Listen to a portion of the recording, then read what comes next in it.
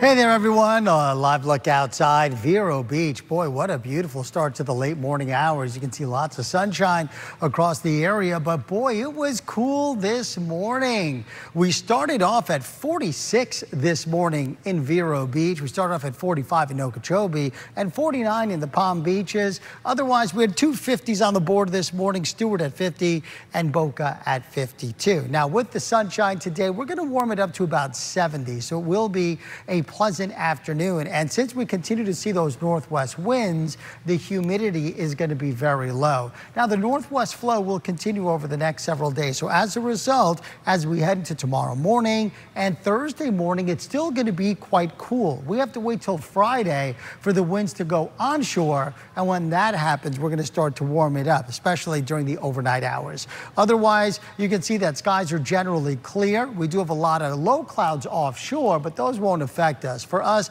high pressure continues to dominate and continues to send down that really dry air. There is, however, a front that we're watching off to the north. Now, this front will work its way across South Florida as we head into tomorrow. The air is so dry that we're not going to see much out of it, but it will stir up the winds. Tomorrow is going to be a breezy day, and we're going to have wind gusts at about 20 to 25 for tomorrow. But on the backside of the front, once again, we'll continue to see that northwest flow. In the meantime, here's a picture sent in from one of our weather spotters. This is Ed Prince. This was yesterday's sunset in West Palm Beach. So very pretty picture. Thanks for sending that in.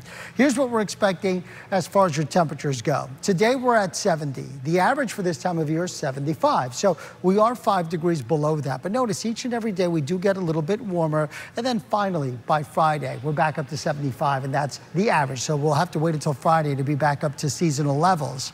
Vibracast shows the north winds continue. We have some clouds offshore, and for today we could have a high cloud here or there, but for the most part it's going to be very, very sunny.